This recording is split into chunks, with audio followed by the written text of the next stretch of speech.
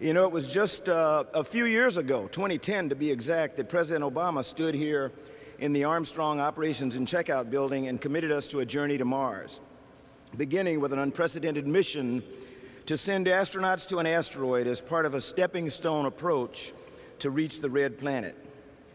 Thanks to the hard work of our NASA team and the work of our contractor, academic, and entrepreneurial partners all across America, we've made a lot of progress on that journey. This includes progress in integrating all of our work in a structured roadmap that is leading us to breakthroughs in new advanced technologies, driving us to new destinations, and generating the inspiration on which future generations will thrive. Just behind me, and Bob has already pointed them out, are some tangible examples of our progress. And that, for those of you sitting here in the audience, I think you can feel it. For those who are looking on, hopefully the cameras are good enough that you can sense it. Because it's really important that you recognize that these vehicles, they're not things on paper anymore. This is tangible evidence of all the work that you all have been doing for a number of years now.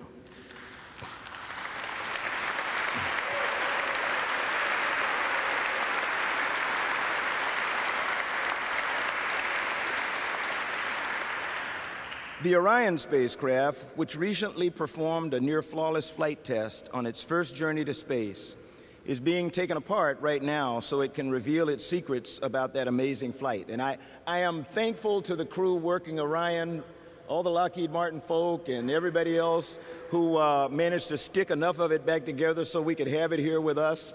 But for people who may not work down here, I recognize the fact that it was really taken apart and then put back together so we could have it here, and that's really important.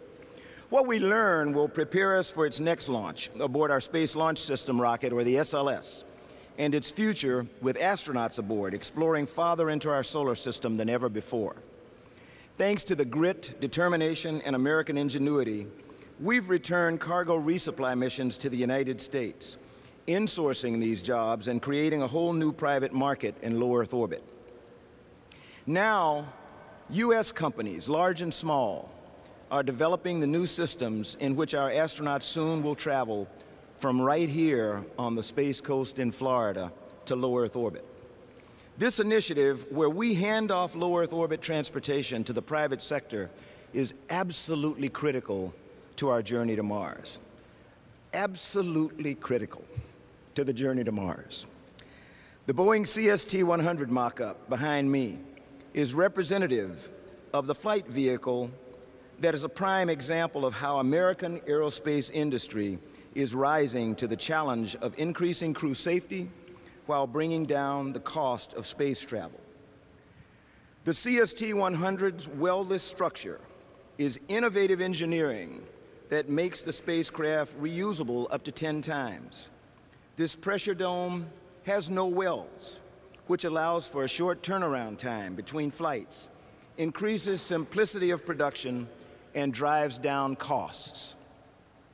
SpaceX also is working on a Crew Dragon to complement the successful cargo capsule that has now been regularly delivering cargo and science experiments to the International Space Station for more than 2 years.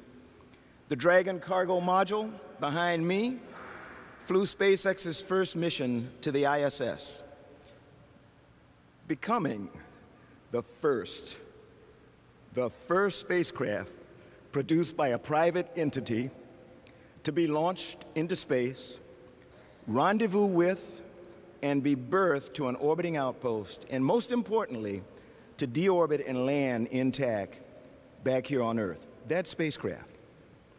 A version of the Crew Dragon is being prepped for shipment and is set to arrive just down the road at Cape Canaveral Air Force Station in the next couple weeks for an upcoming pad abort test flight.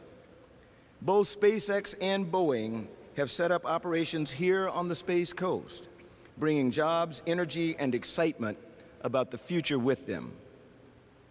To further advance these plans and keep us moving on forward in our journey to Mars, President Obama today is proposing an FY 2016 budget of $18.5 billion for NASA.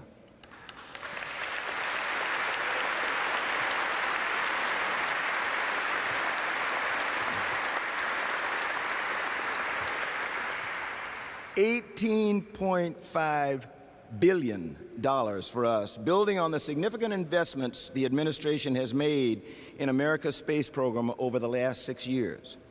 That's $500 million increase over last year's enacted budget. The enacted budget, $500 million over last year's enacted budget. And it's a clear vote of confidence to you, the employees of NASA, and the ambitious exploration program you're executing.